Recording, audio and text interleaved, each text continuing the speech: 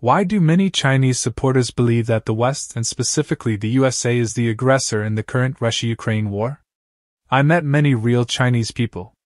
No, they don't think the United States is an invader.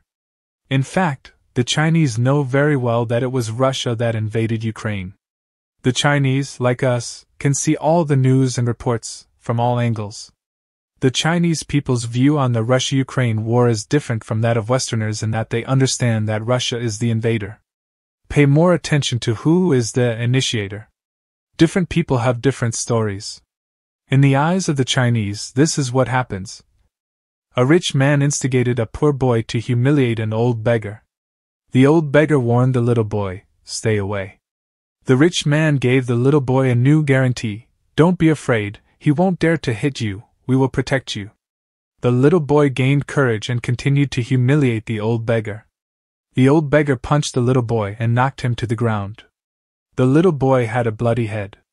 The rich man shouted, "The old beggar is a murderer. Boy, I'll give you a stick and keep beating him."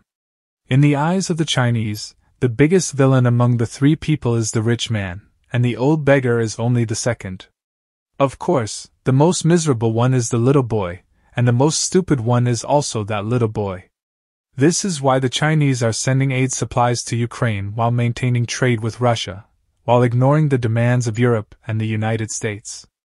I saw something a Chinese person said on TikTok that clearly expresses their mentality. "I admire the actions of Ukrainian soldiers defending their country, and there is nothing wrong with defending your country no matter the reason.